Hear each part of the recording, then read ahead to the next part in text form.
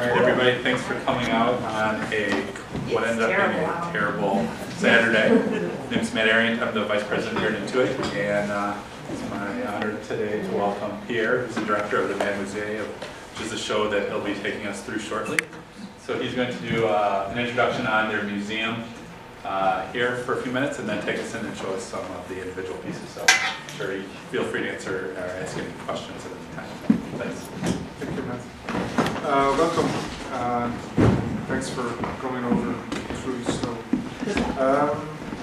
I just wanted to start here with a brief introduction about what the museum is, how we work now, and where we come from, because it helps when we'll talk in the exhibition about the artists to better understand what they are doing in this collection. So MADmusée is in Liège, and Liège is a city in Belgium, near to the German border, to the Holland border, but almost everything in Belgium is near to a border since it's such a small country. MADmusée is, as you see in the image a little bit on that facade, it's in a building built in the 60s in a park, a wonderful park in the center of Liège, and it was empty during the late 70s, but it was before a drink hall, which is mainly a club where people go or went in the summertime to dance and eat and listen to music in this very weird, like UFO shaped kiosk.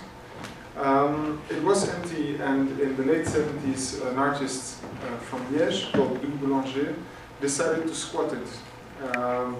He went in there together with some mentally disabled artists, which he worked with, whom he worked with, and he started a workshop there. First, it was a workshop temporary for one exhibition, but during that exhibition in this building, the mayor of Liège was there for the opening and said, well, you can stay here, you can use this building. We own it and we don't have plans, it's empty, so stay here. And since then the workshop continued there. He always had this combination of creating a space for the artist to work and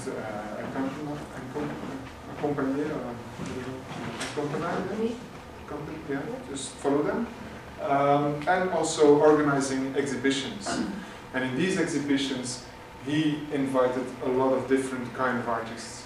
This is a picture from later than what I'm talking about now, but in the picture before, that's more from in the beginning, you see a lot of different kinds of, they did a lot of different kinds of events that had a very funny side sometimes, or just creating a show where they only give a title and everyone can bring their work, and so everything was mixed. There were well-known professional artists bringing in things, but also your mother could bring in something, or artists from the studio, and it was all installed all together as one big installation almost. But so exhibiting and the studio, it was always something that went together. We also, and that we still do, organize music festival in the summer. That of course brings a big crowd also around the museum. And it always has been something that is very much anchored in the network of artists. This is one of the artistic and cultural life in the city. This is one of these old exhibitions where you see that everything was just put together, and it was like one big installation, and the party for opening it was part of the whole thing. So that means that these artists that were working there were really part of a big buzz in the city too, and that artists from outside were also involved. And this was then the start for a real collection.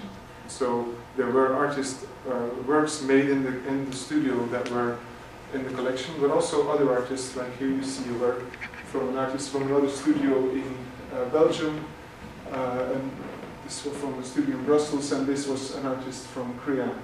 Crean is the name of the workshop in Liège where everything started. This was in the basement of the museum, and there were the exhibitions when the museum really started.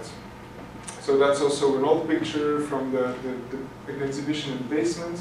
But then we had problems with water coming in the basement, and it was not good for the works, as you can imagine. And so we decided to close down the gallery in the basement and only use the gallery upstairs, and start to look for creating a new building for the museum so that we can show our collection permanently, which is not the case now.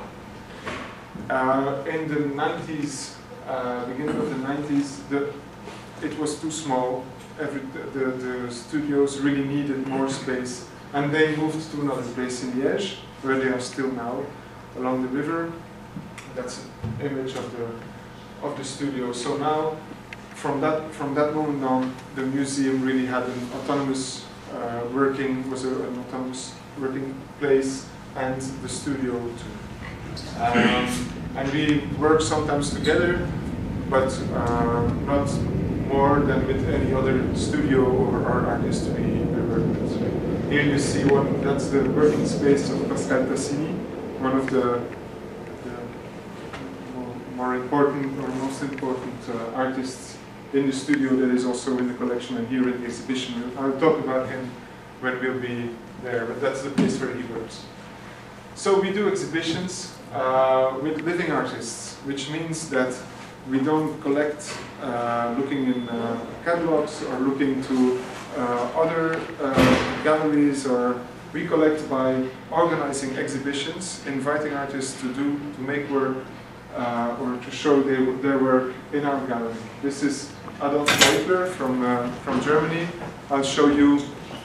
Hi, Randy. I'll show you an installation that he made for the collection that is here next door, but that's him at the opening of his exhibition. Since he didn't feel really comfortable with openings, he said, well, I'll just sit down and continue my work. That was a big installation in the middle. This was the show of Pascal Tassini from Liège, I was talking about earlier, with his sculptures and drawings and paintings. And in the back you see the headpieces that he's making for marriage, to wear for marriages. That's Pascal at the opening of his show. But I wanted to include these pictures to show that the artists themselves are really involved in being shown in our museum. The artists individually, but also the studios. So sometimes we invite the whole studio to create an exhibition together with us in the museum. And then it depends on how they react to this invitation. This is again the Pascal Tassini show. That's then. I come back to the studios when with other pictures.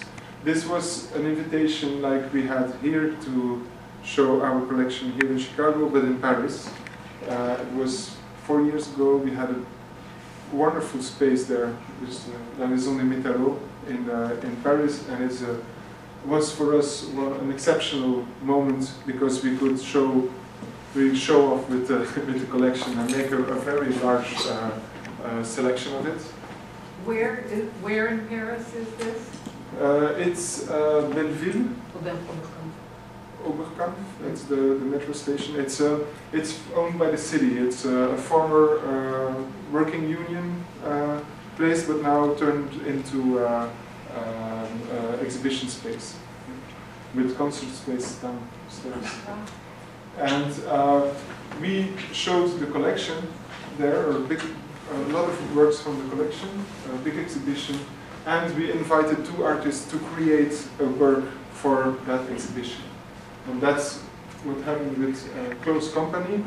He's an artist from a workshop in Belgium, and he makes drawings inspired by a lot of things, but mainly by the news.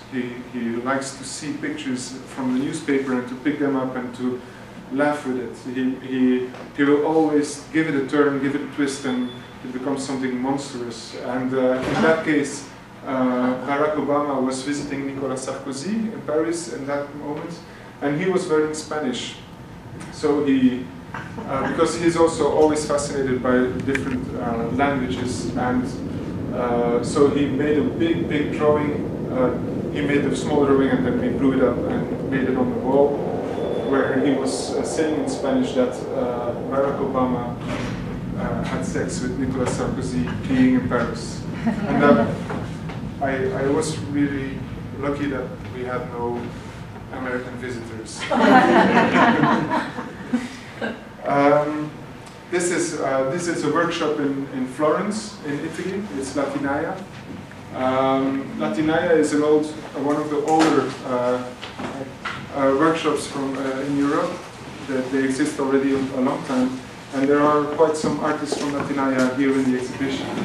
But this series of pictures is with pictures of us visiting workshops, because it's really a big part of our job, is to go to see how the workshop evolves, how the artists evolve, how they are working, and trying also, of course, to see if it's interesting to have new pieces in the collection, or to organize an exhibition with them, or to see. So it's a really relational thing that is ongoing with a lot of workshops we have contacts with. This is in Brussels, CRIAM Brussels. CRIAM was started in Liège, but then some other workshops took over the name and the way of working, like here in Brussels. It's Daniel's Stacks. We have a drawing here in the exhibition. I'll remind you of that later on. This is again in Latinaya, in Italy, and you see that we spend a lot of time going through archives in each workshop, because most of them are not really equipped like a museum in archiving their work and seeing how to keep it for a long time, to know 10 years later who made it and when and why, and because since it's a new team with new people, so they don't always know how things evolve. And it's always a pleasure to do that, to be there and to discover work. This is Stephanie, and it's in another workshop in Italy. It's called Lucanello in Livorno, and she's holding a sketchbook that is here in the exhibition too, of Manuela Sagona. We knew Manuela Sagona before because we had already worked for her, but having this sketchbook is something important for us as a museum, because it's not we don't only collect to show the work, but also to archive it, or to better understand, have a better understanding of what the work is. So in the choices we make, it's not always the same as if you make a choice for your own as a personal collector, for is it good on my wall, or does it fit in my collection and in my choices. It's something where we have to be also consider more objective values about what will this sketchbook mean for the director of the museum in 30 years, which will not be me anyhow. So that's something we also, and that's also why I try not to do that alone. We travel a lot together with Stephanie, that is the collection. She's taking care of the collection, so that we have discussions about it and that we can make the choices. Sometimes that's a lot of work.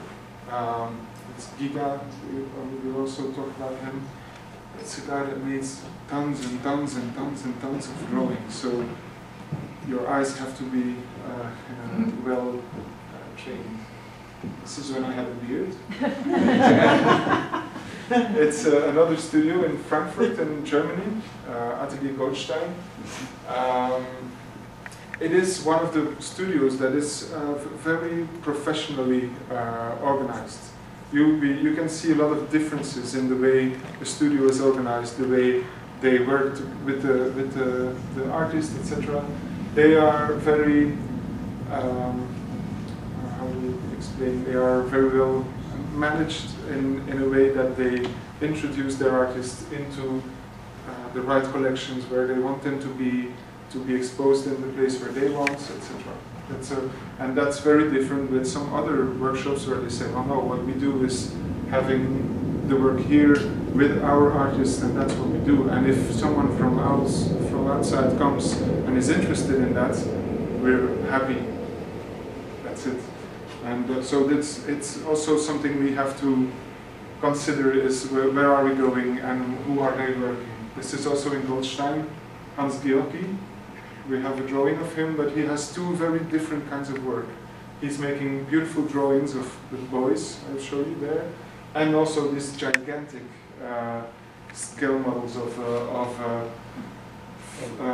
airplanes and flying cities, and he can explain you what's happening there, and that's it's a very complex thing, and he has a lot of these big planes, and we'll do a solo exhibition of him with a catalog in 2 years or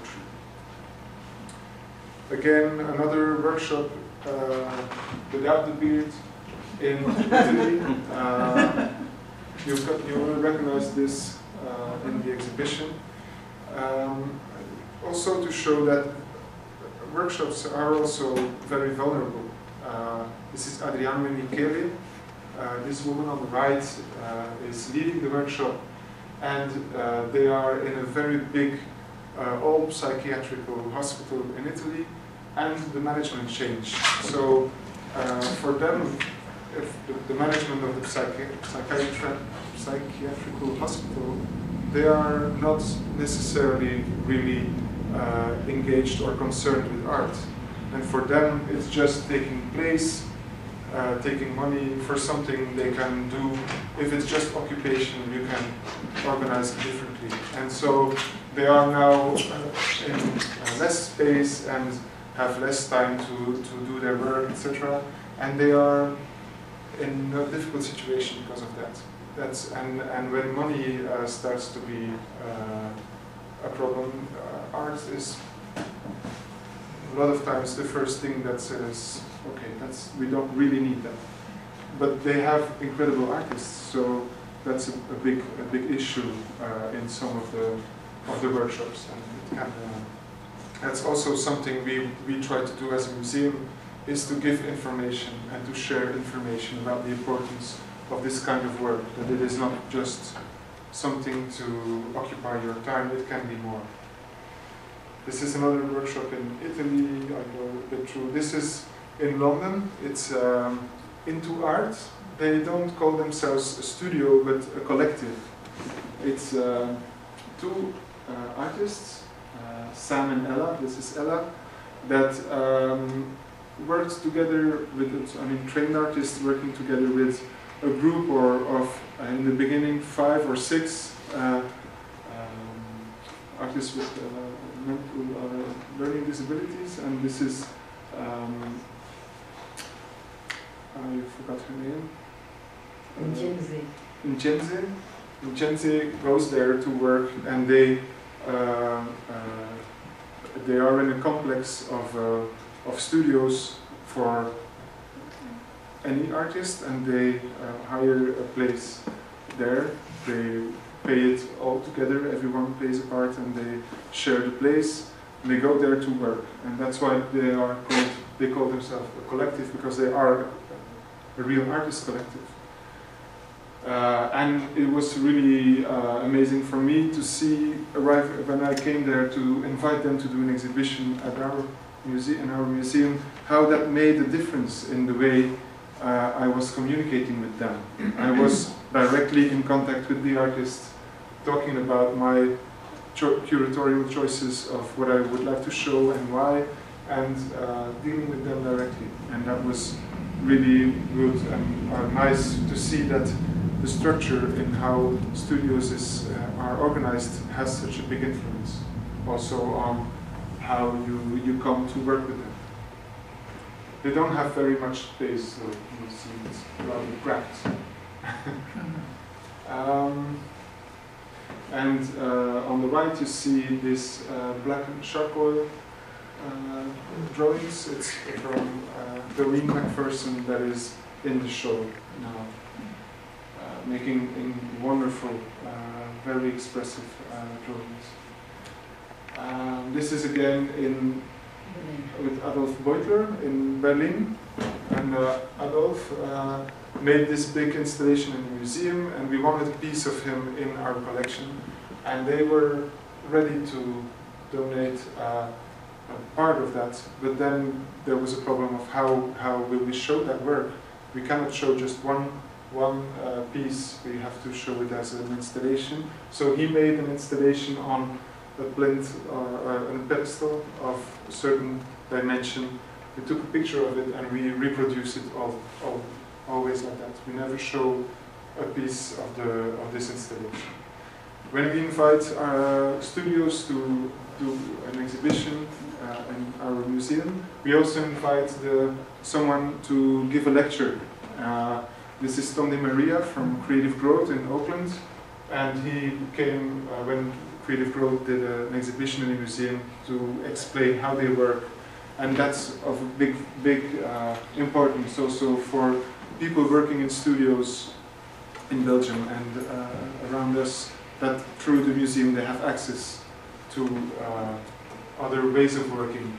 So what I'm doing a lot is like what I'm doing now, explaining what we do, explaining the work of the artists, like here in the Outsider Art Fair in New York 3 years ago. But also just gathering with people working in studios so that they meet each other, so that they can exchange how they work, the problems they have sometimes, or the good practices that they are in. And this is also something that we initiate, and then now in Belgium we know that through collaborating with another organization, we managed to make this communication go really good, and it makes a big deal for them. This is another, and this is was a gallery talk that I gave in London for the Doreen McPherson show. You see the drawings in the back is Doreen's work, and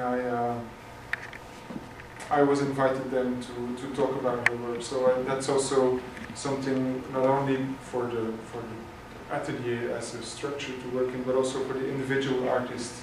We gather information and we share that as much as possible through this kind of events, but also with the library. We have a very good library that is specialized in this kind of work and in outsider art and environments in a broader sense, and that we want to continue to see evolve like our collection is.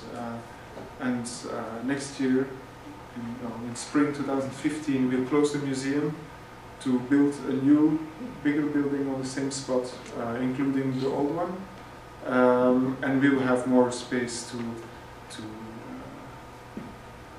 invite you all to be there and to see, but also if you want to study, and the library would become a real study center, and so we are evolving, and this is, of course, a very important step in this evolution. But so I invite you to go in the exhibition, or maybe you have questions before we go there about the museum and the way we work, and otherwise I can just pick some works and talk about it with you. No questions? Well, I just want to, first I have to apologize. I was supposed to be here to introduce Pierre when he started this morning. My name is Randy Vick, and I teach at the School of the Art Institute of Chicago, and have been very involved in the world of these studios where they cross over with my other world, art therapy. And it took me nearly 2 hours to get here this morning, so I wasn't here quite on time for the introduction. But the thing I want to underscore about what is very interesting about MADmusée the work that you're going to see here is there are many wonderful studios, including a number of wonderful studios here in Chicago. Project Onward, one I'm involved with Rob Lentz here at the end of the road, is the director. And we were there on Thursday, looking at work. But MADmusée is unique as far as I know in terms of having this very significant, formal, permanent collection of work from many of these studios. Many studios may have some small permanent collection of their work. It may be called that, it may just be called those things that haven't been sold yet. But MADmusée has taken this umbrella approach to really bring together work from many of the studios, and that's really quite unique. I know of nothing else in Europe or the US quite as extensive. There certainly are collections, historical collections that are freestanding. The Prinzhorn collection is a psychiatric collection, being one of the probably best known ones. But it's unconnected with this idea of where the contemporary artists are working and making. So it's really quite a wonderful window into really a cross-section of the very best work that's really being done. This show primarily from Europe, but there's some Americans in there as well, which is a delight to see as well, as we'll look at shortly. So. Thank you. Okay, well, let's go.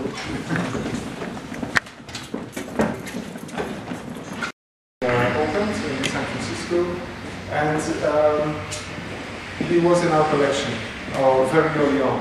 I still don't really know how it came there, because it was only one work, and normally that's something we never do.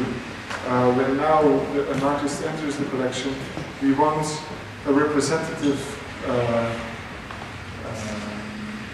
part of his work, meaning that if he makes, for instance, sculpture and drawing, and there are 3 different types of drawing, more or less, that he's working on during his, has been working on during his life, we would like to have a sample of these different aspects of the work, so that he can be really represented in the collection. Here it was not the case. There was one very wonderful drawing from a period that when we studied after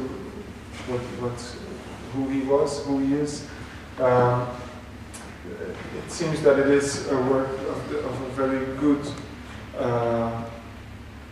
period in his career, and so it for a very long time has been also a bit of the image we wanted to show about the quality of our collection. We had the chance when we were in Paris a few years ago to see that Creative Growth started a gallery, Galerie Ampère in Paris, and to meet Tom Di Maria there and to talk about this drawing and to say, well, you know, it's a bit strange that we have this, it's so lonely. So then we managed to get smaller drawings, and now we're happy with the way he's represented in the collection, because we have different kinds of work. And it was also the start then to invite them to make this group exhibition. And you see you will see other works from the same workshop. That's also mainly how they come into the collection. It's very rare that an artist is coming in alone. They are, most of them are chosen in this process of visiting workshops, so they come together with other interesting artists of the same workshop. So you basically inherited, this is an example of something it was already collected that you inherited, so you're both really a curator and a caretaker of this collection. Just ensure its future, as well as preserve its past collection.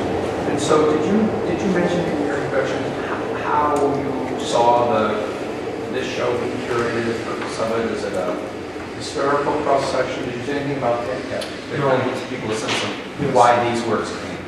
We wanted to give a cross section of the collection to show the variety of it, the diversity of the collection too. So we don't have one style or one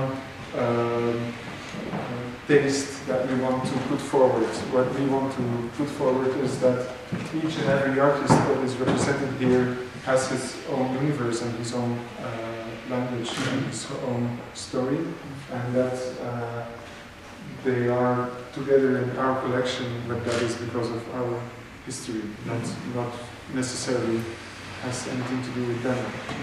Anyway. And so we just really picked out one work of each artist, so that we can show as many different voices as possible. So have all been shown in MADmusée, in group or individual exhibits, or some straight from the archive onto the walls here? Some straight from the archive, but like for instance the big boat there, it's when we visited Ehrenplatz in Belgium, which we visited already because we have a very long relationship with them, saying, we'll have a nice exhibition at Intuit showing the collection. We have some pieces of now, but not that good as the ones we see here. And he says, well, if it's going to Chicago, it's the moment to give you a new one that is worth being there. And so then we donated this piece.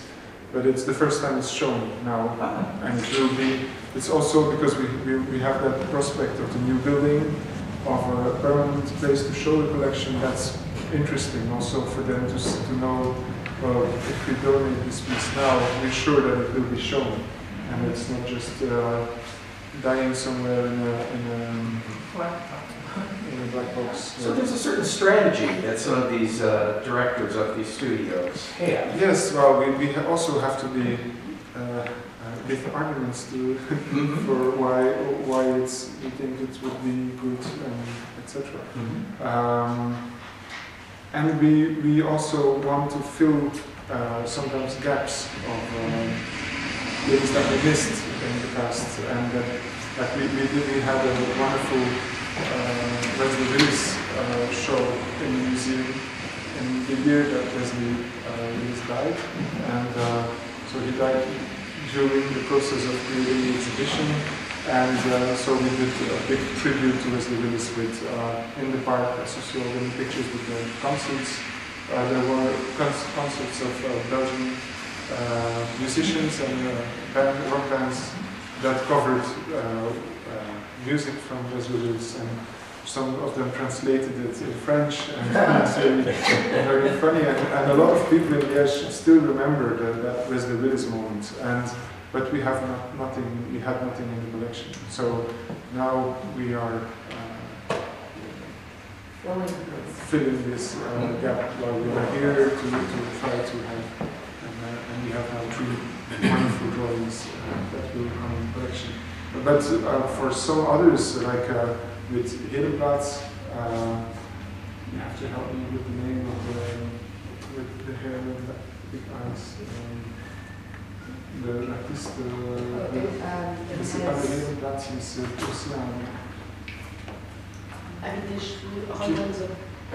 Roy Wenzel.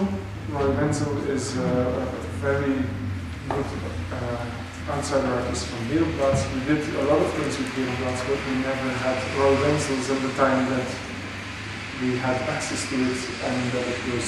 But now it would be impossible for us to acquire Roy Wenzel. So that's sometimes something you have to do it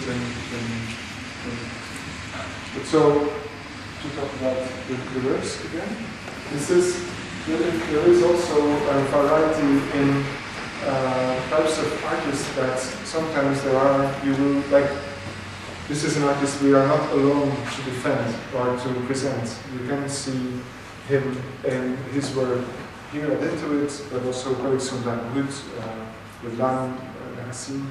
And a lot of big collections have Greg McIntosh. But Saito Wataru, a Japanese artist, is really only in our collection. It's a Japanese guy that is making this very strange combination of trains and then these strange looking guys that are sometimes in kind of machines and in cars and making very complex drawings with these different things on. And there's a sketchbook of him there on display also. But so we're really happy for that we don't just want to follow what any other kind of collection is doing, but that we have some overlaps, but also some artists that we really want to present. So that all of the things in your collection are artists who have been working in workshops? I mean, what if you found a wonderful artist who had not had the privilege of working in a workshop? It's really, like Wesley Willis, for instance, Right. didn't work in a workshop. Or like Yes, that is the artists from New Zealand that we have in the collection. They don't all work in workshops. It's let's say 90% or 95% work in workshops, but it's not limited. I also always say that we are determined by the past of the collection, but we make the future of the collection. So there were things that changed during that evolution, like the situation of Italian workshops, for instance, made that we don't only have artists with mental disability, but also psychiatry backgrounds, because in Italy they all work together in these workshops. That's very different from how it works in Belgium. And so bringing artists like Giacomo into the collection, an Italian artist that lived his whole life in this closed psychiatrical hospital in Italy, and then I think he was in jail. Yeah, l'aile psychiatrique de la prison. He was in the psychiatry of a psychiatrical department of a prison his whole life, and then he was free to go, but he didn't want to. He wanted to get back because it was too disturbing for him. And he's always making this kind of self-portraits with these closed buildings, and sometimes a wound. Sometimes the wound is in his head or on his cheeks, together with other like symbolic symbols, like a tree or something like that. But this kind of work would not have been in our collection in the first period. Like Luc Boulanger would never collect this because he says, no, that you see it as psychiatry, that's something else, we are not in that. But in the contacts with Italian workshops that changed, and so we have some artists from another background. And now for me and for us, the main focus would be to talk about the art and what it is, and less about if it's someone with a psychiatrical background or working in a workshop with. I don't even know about all the medical situations of all the workshops, the artists that are here. Well, and these are two worlds that do and can frequently overlap. So to say this is a pure psychiatric and this is purely developmental is in itself a problem. Yes. Yeah. Well, so, is there any directory international of all these workshops that are out there? Well, where you found them? Like, okay, I'm going to Italy. Where should I go? You know. Can I discuss? Or I think somebody needs to do that. well, there are publications. John Mazel's guide, whatever he calls it, outsider art guide or something. But He you has could- a number of them, certainly not all of them, and I think probably, at least in terms of the European ones, maybe the better clearinghouse is that new organization, the European Outsider Art Association, which is, the members are strongly from the studios, but also curators of galleries and museums and historians and so forth. It's really, that group is very diverse in terms of disciplines and perspectives. But it's also something that we discover, always discover new ones. Even when we think that we've been through there, we discover, and like whole part of Europe is for us to discover still.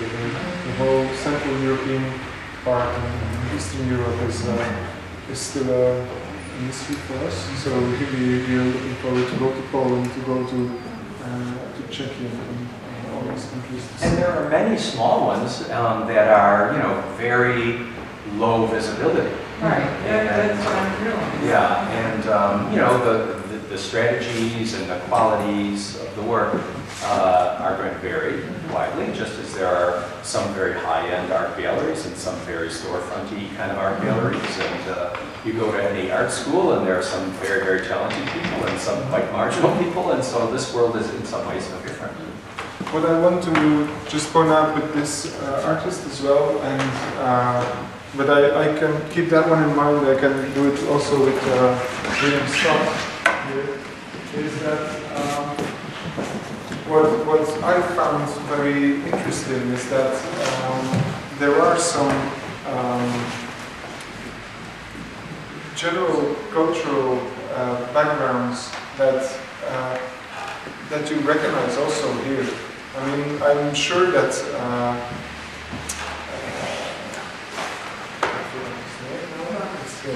Giacomo, that he doesn't know about Italian surrealism, and he doesn't know about the Chirico, but when you see his drawings and his paintings, you feel like it's this transparency, as like William Scott, he doesn't know about, necessarily know about the American painters or about Jasper Johns, but you can almost feel this transparency in his work, and that's something that I found very funny also when you have this very orthodox discourse of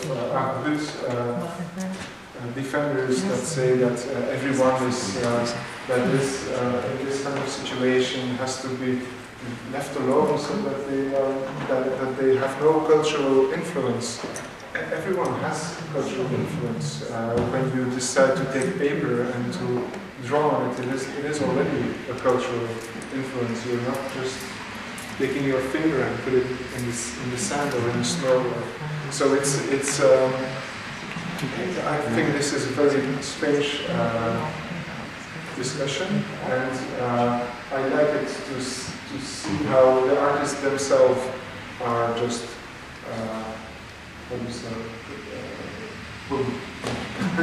Well, even if it was possible at one time to be so isolated from culture, that's the Dufay's notion, that, it's certainly impossible now in a day when we are so inundated with images through print media, through television, through internet, through, everywhere images come flying at us nonstop. I'm not sure where you can be unless you're in an underground bunker with no electricity, that you cannot be influenced by the culture. And it's sort of a ridiculous goal to keep people, human beings, from being part of their culture. And it's almost inhumane to think about that illogical next step. Yeah, that's also the fun of working for us, of working in a very contemporary scene that is evolving. Like we at Goldstein in Frankfurt, there is now a very young guy working there, and they wondered what he was doing because he was making sometimes nice drawings of kind of hip hop style, and but then I said, well, it's strange because it looks like there is something else about that work. And until the day that they discovered his computer, and the real work is actually his computer. He's autistic, and he has this computer full of images that he makes in different files, and a complete structure of a network of different files with different kinds of images that he's making a whole construction of that. And so when they discussed that, they tried with him to see how this can be kind of database for his work. And so it's so interesting how also the setting of a studio where you provide paper and pencil also evolves into something else, and we see more and more also new media being used by younger artists entering the studio. So the computer was filled with images he was collecting as sources, or he was producing images digitally as well? Both. He was combining images that he produced on the computer together with found footage from the internet and making a whole, I don't know how to say it, a whole network of links between all these different images. And I don't know that I've ever seen his work in the flesh. But there seemed to be a rectangle underneath each face. Are there like photographs underneath that he's working from, or do you know anything about how he creates his work? Because I know, you know, you see reproductions and you can't see that little sort of shadow of that edge of that paper. He wants the world to be, he wants to paint the world like he wants the world to be. He grew up in a very poor neighborhood in Auckland, and he has very wonderful drawings of buildings in that neighborhood that he draws again as brand new, as he wants them to be, but he knows that they are not. And so his drawings have something like the drawings you see when a new project will be built, that with all rich people on the sidewalk and nice cars on a brand new building, and then this promise never happens. And he goes back to that promise and makes very wonderful drawings. And he does the same with the portraits that he's making. This is a family portrait of his family, and he calls it Family with Love. He's called William Scott, but in the drawing he's called Kevin, because he would have preferred to be called Kevin. And they all have this almost scary smile and aggressive happiness on their face. They look happier than the Bill Cosby family. Yeah. So and that's why he cut this, is because he wants this to be perfect, and that technically when you do it again and again it becomes dirty, and you lose the white and you lose the expression, though. So then he decided to cut a new piece, to put it on top and do it again until he has this complete that he wants to do. So he's literally pasting over the imperfections. Yes. Okay. He also has self-portraits as the most social guy in the world.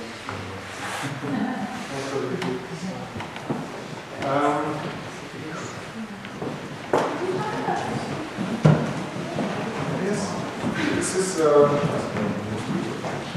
Marta Branten. She's from Holland, and she's making a series of watercolor ink drawings of herself in daily life activities. Like here she's shopping, but there is another one where she's a doctor or a dentist, or where she's in a supermarket with a shopping cart, and she has an earpiece and glasses and red hair, so you can always recognize her in her character in the drawings. But they always look also grumpy, and it's also sometimes very funny in her images that you see typical scenes from someone that is living in a home, or I don't know how you call that. It's a Group home? yes, a group home, and, where the kitchens are not like the kitchen in your own home. and or when they have a party for an anniversary, and they have these small things on the plate and very detailed. She will make all these details come out.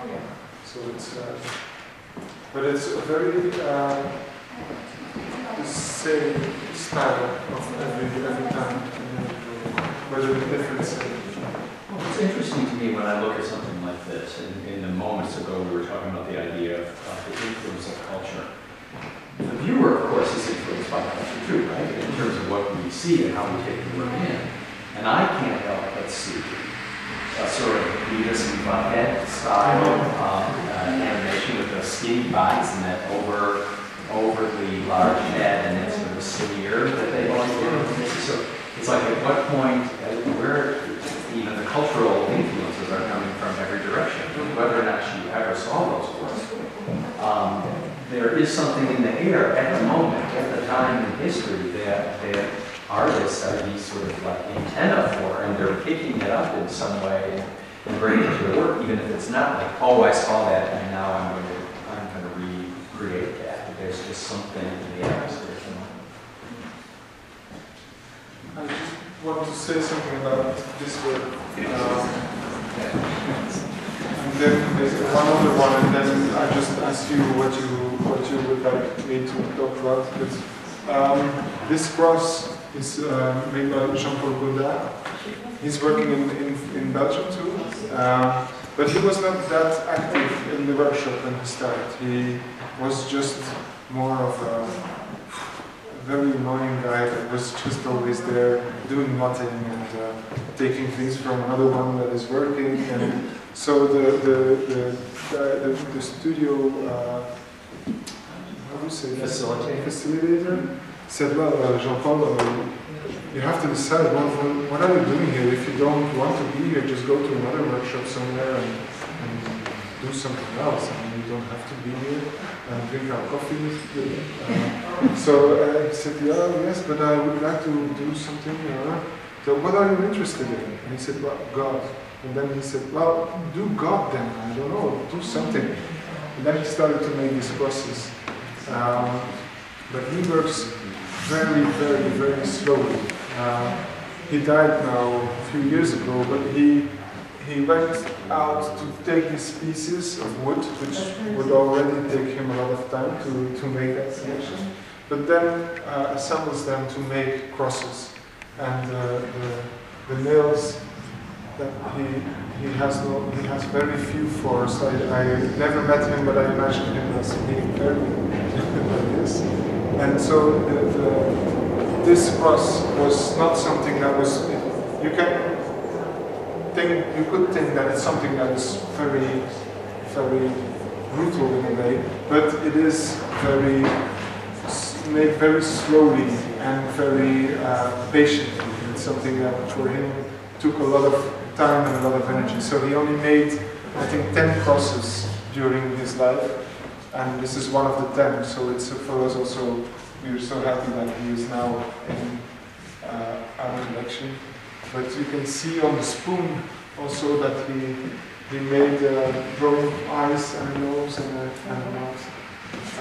There are others. If you look, maybe, I don't know if on the internet you can find images of those. We have the catalog, but we didn't take it now. Yeah, there are only like 10 or 12 of them, and that's it. So I couldn't understand his name when you pronounce it. It's his last name. You'll love this. It's spelled G-O-D-A-R-T. So how perfect is that? But I noticed that. So people have seen these two catalogs, yes. You know, this one is what you see here, and it's available for purchase. And I would encourage you to enjoy one. And this is just for in the gallery, and it typically shows a second piece of the person's art. So I was wondering why For him, it was both on the same piece, so it's because he made so few pieces. Yeah, and we have only one in the collection, but here, for example, it's another one. Yeah. Well, if you look at it on internet, you will find, if you Google him, you will find some other images of the process. Not so much. Yeah, that's and he uses pieces of wood that he found that fits the form of the head or the. Like there's another one where the top of the on a wooden chair you have the thing where you put your armrest and there's a sculpted thing like that, and then he uses this then as the head. Okay. I have a question. Obviously, Intuit has found out how expensive it is to have a permanent collection and what's involved in caring for it and so on. And you all are traveling around the world collecting. Who's paying for all this? Where's the money coming from? The museum is funded by the government, but we are an independent, non-governmental organization, and we are still part of the structure where the studio also is part of. Okay. CREAM. We are part of CREAM organization, and the funding that we have as a museum, because we are officially recognized as being a museum by the Ministry of Culture, is not enough for paying everything. So CREAM pays the rest.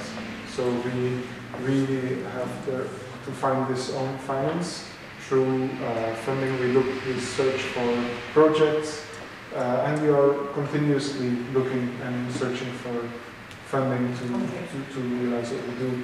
But if we had to buy all the works that are here in the collection, it would not be possible. They are mostly donations by the workshops themselves. And that's why it's also so. That's not the only reason, of course, but it's one of the reasons why it's so important that we have an importance for that community and that network of workshops, because we are really dependent on them and how they think we are important or not. If we would just be doing a bad job and the works are never shown and we never give them information about anything, etc., etc., etc., they would never say, oh yes, we want this artist to be in your collection so we can donate to him.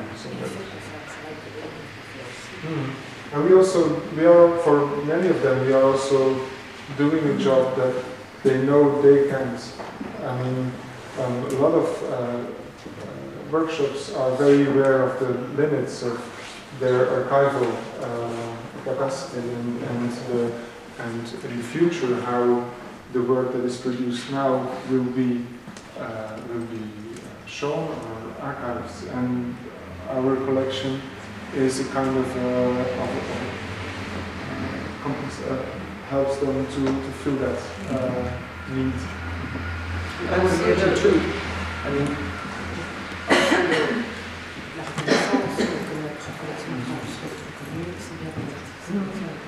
so also recognition that goes with being shown. The recognition by the studio, but I would also say there is probably the recognition that your museum is at such an echelon that a private collector might also think, I want a permanent home for this piece and I'm going to make a donation as well. So it feeds on itself as the sort of the fame of the collection grows as well. And that's Intuit's collection.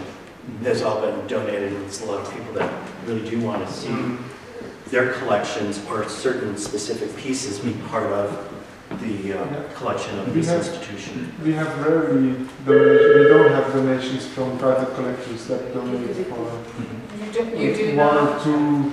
Why? Yes. It's not in our culture, not yet, maybe.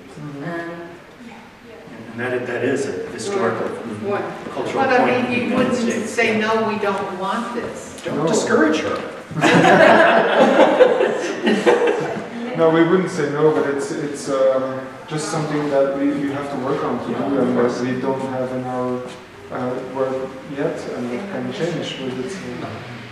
Maybe just yes, go. Just yes. Arnage, another outsider museum in Brussels, accept a big donation. 2500 pieces. 2,500 Yeah. pieces. But it's extremely rare. Okay. Yes.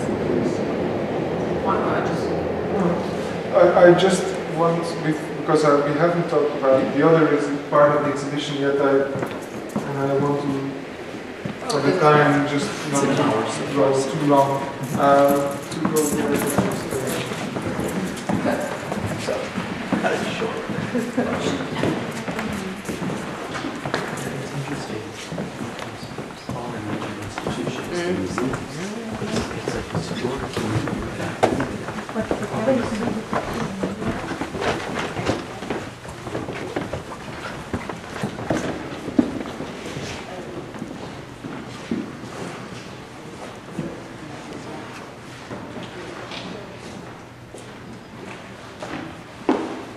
So when we were working on the exhibition of our collection there, I came here in February last year to prepare it. I saw this second space where the collection of Intuit was displayed. And we proposed to do an exhibition in parallel with our collection, but using Intuit's collection. So it is kind of a mix between works that have a real link with what we are doing, works that I just really found amazing and that I really want to have here on display, and also works that have a real link with works in the collection. To give an example, this is Judith Scott, and she's also working in Creative Growth. Well, not anymore. No, but she did. Yeah, she worked in Creative Growth, but also when Tom Di Maria and Creative Growth came to MADmusée and they saw the work of Pascal Tassini, is working with textile and knotting things and making sculpture out of textile that he's knotting. Yeah? It reminded him, of course, of Judith Scott's work, and there was this. He was very surprised and almost emotional of knowing that she died, and he saw Pascal Tassini. That he said, well, I really almost recognize her in him and in the way he's a bit grumpy, but also very funny, and is how he deals with his own work and etc. So I'm really happy that you had Judith Scott in the collection. We don't. Here, Leslie Willis, I explained when I was there what we had in the museum with the tribute to Wesley. Lee Goldie was also in an exhibition in MADmusée for the photography biennale 2 years ago, when we did a show with the self-portraits of Lee Goldie that she made in photo booths. So she would go to photo booths to make photography of herself, but like she's showing herself like a French impressionist or like a very wealthy artist with dollar bills in her hand, and very, very funny and almost tongue-in-cheek imagery about herself, but also very, I don't know how, emotional in a way that it's so vulnerable. You see this woman, A street lady, a street really. lady, and taking off her clothes like this, and it's almost like a Christian imagery of someone that is Martyr?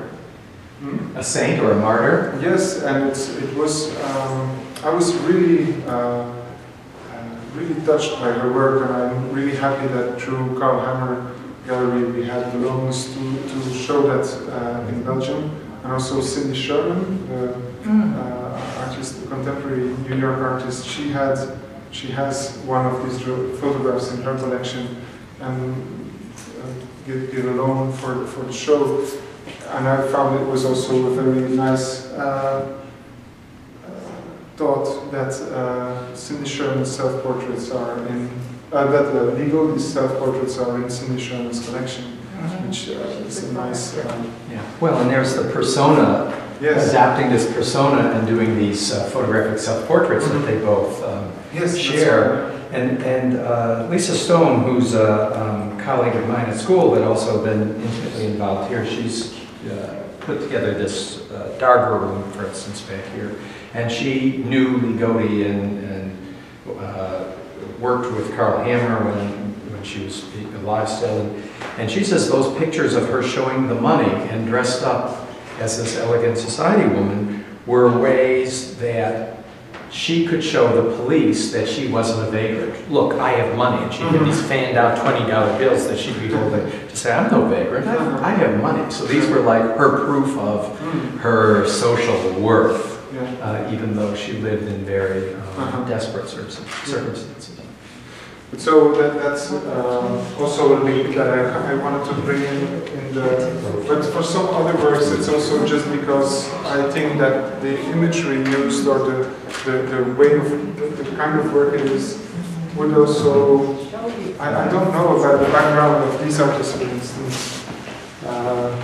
Very silent. Very silent. But I recognize some parts of it that could have been of Alessandro Michelangelo that we have in the collection of this horse. There's an artist in Cream, Brussels, that have very similar work in terms of the images that she uses. And so I think this is close to a lot of artists that we have in the collection. And then to finish, maybe it's that group of small drawings of Betty Zakoyan, they really touched me. When I saw that, I made the selection with files that were sent to me by computer. But when I saw this, I was like, "What is this?"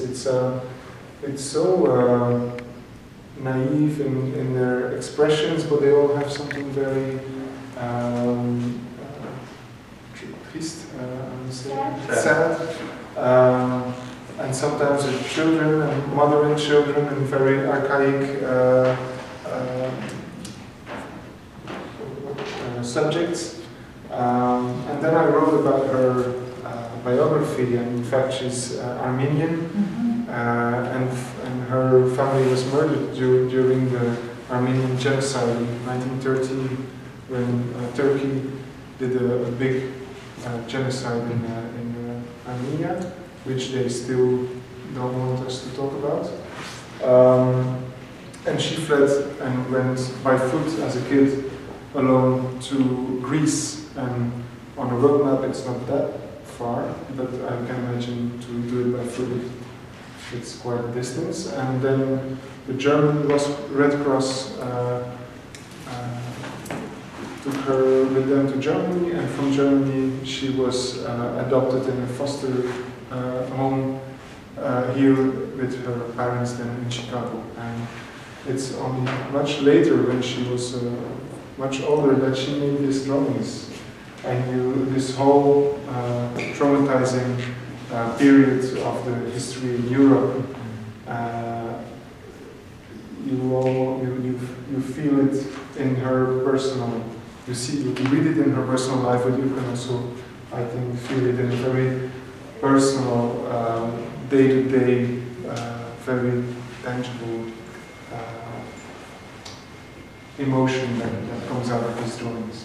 Well, and it's emotion that it's working, I think psychologically at a couple levels, because you're trying to capture all that you lost. It comes from a period that was so traumatic, it's indelible in your memory. And then older people reminisce about earlier times in their lives. So it's, you know, it's part reminiscence, it's part trauma, and it's part trying to sort of reclaim what is lost. And it gives you, you know, you read that poignancy before you even know the biographies, which is really an interesting dimension.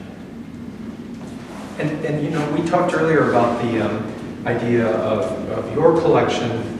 You know, how much, you know, a large percentage, you estimate 95% of people who work in studios.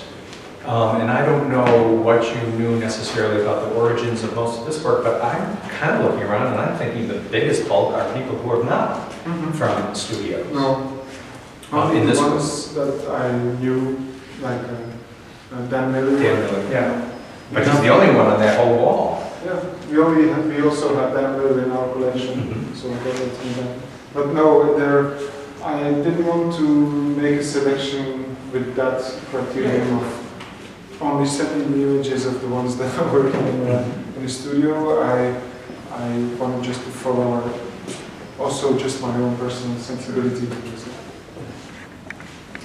So I don't know if you have any questions about other artists in this part or in the other part of the exhibition, or about how we work, just shoot. And also want to say that in next year, is it next year or is it this year? I'm confused with the, let's say it's a jet lag, that Matt Arians will do This year. this year. 2 months. Huh? It's only 2 months. I'm coming here in April. Oh, but we'll talk later.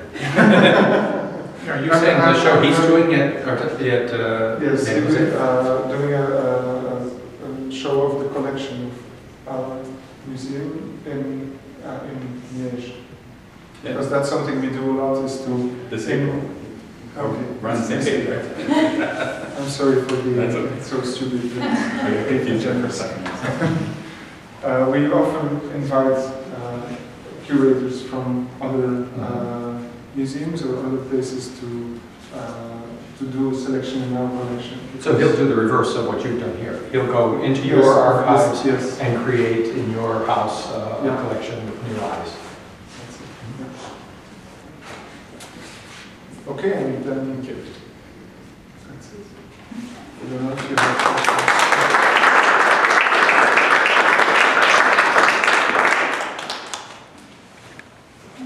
Well, thank you all for coming out on a not very pleasant day. I really appreciate the fortitude it took to haul yourselves here.